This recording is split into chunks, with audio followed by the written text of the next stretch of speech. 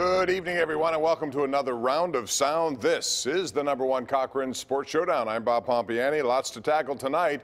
We'll get into baseball and yet another new proposal about when they may begin playing and what it may look like. Also, hockey. It's a big week of decisions that need to be made with the NHL. But the #1 topic tonight on the #1 Cochran Sports Showdown will still be NFL, draft aftermath, and some criticism from an NFL Network host on Ben Roethlisberger. Here's your panel. We have Rich Walsh joining us from home, socially distancing, and Andrew Fillipponi doing the same over at 93.7 The Fan.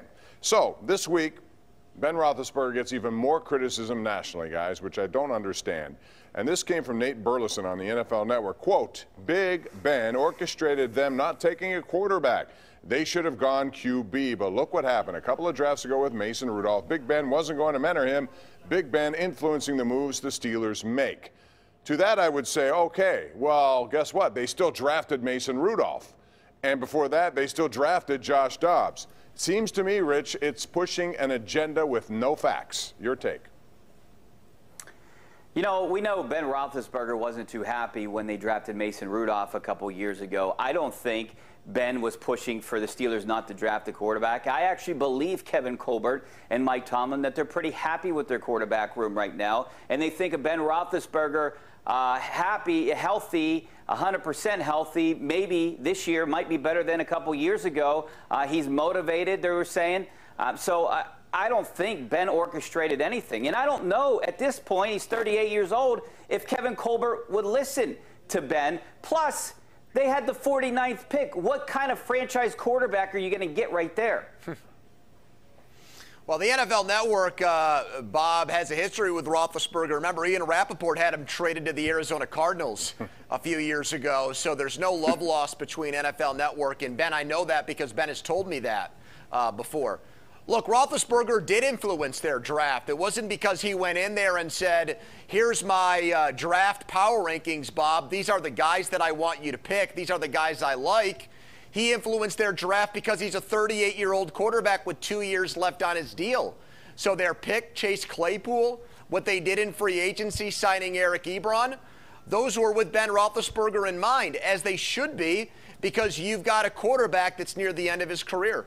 But I just don't like the fact that guys come up with these takes which are unsubstantiated. It was the same media that went after Ben, accusing him of being the reason Antonio Brown decided to leave and the way he left. And they sided with Brown, and yet there were no retractions there. All right, speaking about that, I want to get onto it since I segued to his name, Antonio Brown. It's out there now. Andrew, he now Snapchatted his picture on Baltimore Ravens uniform. He's done this before he goes and sabotages all teams that he goes to. I'm just curious your take about, because the GM down there did not rule it out, but he didn't endorse it either. Yep. If he goes there, helpful or hurtful?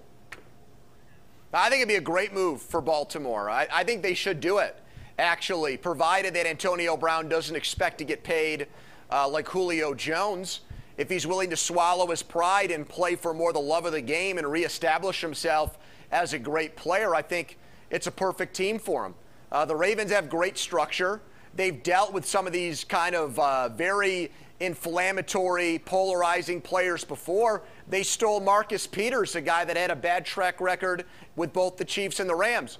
And, Bob, I've been watching The Last Dance, okay? I got that on the brain, the Jordan thing. That's what the Bulls did with Dennis Rodman. I mean, if you took the conservative way out, they would have never brought the worm to Chicago. So they're trying to chase the Chiefs, and they're trying to score points on the Steelers' defense. So I think it's worth the risk for Baltimore. That's one of the few places that he could go to. I think he's just putting that out there, hoping that someone is going to try to sign him. But I think one thing with this year, and there's so many questions out there right now. Are we going to have a shortened season? Or is the season going to start on time? And it's the same amount of questions with Antonio Brown. If they would bring him in, how many games would he be suspended for? We know that he's going to be suspended for something, right? So I don't think a team would take a chance on him right there. I don't see him playing this year, Richie, just because of everything we're going through right now. Well, yeah. You say that, but if you go back, Bob and Richie, if you rewind the tape of what Goodell said about Antonio Brown at the Super Bowl, It was almost like he was like a shepherd, like a big brother who wanted to take care of his sibling that had gotten in trouble at school. He's doing that because it was required of him to do it. He doesn't mean it, I believe. And number two, you're talking about a Baltimore Ravens team that went, Andrew, and got rid of Ray Rice. They stuck by him, found the videotape. You think they're going to bring in a domestic violator like Antonio Brown may well be, because it's still stuff to be proven, right or wrong. It's out there. He's been accused of rape. He's been accused of other things. Well, the Ray Rice thing, I do believe is relevant here. And that from the Ravens standpoint, what their owner has said about at-risk players with domestic issues or in that regard, that would be a potential barrier in signing them. But what I'm telling you is, I've got the Kansas City Chiefs and Patrick Mahomes, and I'm trying to win a Super Bowl. And last I checked, the Ravens don't have any good wide receivers. So from a football standpoint, I think it makes a ton of sense for them. And the point I was trying to make with Goodell is, I don't think he's going to suspend him for like 8 games. I think it's going to be a slap on the wrist suspension. Wow. They did draft two wide receivers. They drafted 2 wide receivers, too. They could use another wide receiver, and I think the one PR move here with the Ravens would be family. He could play with his cousin. But I would think that the Ravens would offer him some type of veteran minimum kind of deal. That's the only way I think anyone signs him, if he's willing to take veteran minimum, maybe an incentive-laden deal or something like that. All the more reason why he won't be productive, because incentivizing means he needs the ball. If he doesn't get the ball, guess what? He doesn't get the incentives. He will destroy them, Andrew. And, Rich, that's just my opinion. I don't disagree with you, Bob. So he hasn't potentially think whoever signs him. All right. Well, always good. You know, we got a delay issue here. So. When Andrew, when his name comes up, we just constantly gravitate to it for whatever reason. It's just crazy. I guess maybe a lack of having games to talk about or whatever else. All right, we're just getting started. We have a lot coming on. Next will be more quarterbacks to talk about. Again, somewhat tied to Pittsburgh and those who have not been here and won't be here. We'll get into that. But first, I want to remind you that it's exciting when a team moves into a new building. That's certainly true with the team at #1 Cochran Hyundai South Hills and their spacious new facility, even though they only moved less than a mile up the road. Right now, for a limited time, get special grand opening offers in both sales and service. It's the new #1 Cochran Hyundai South Hills, now conveniently located at 3220 West Liberty Avenue.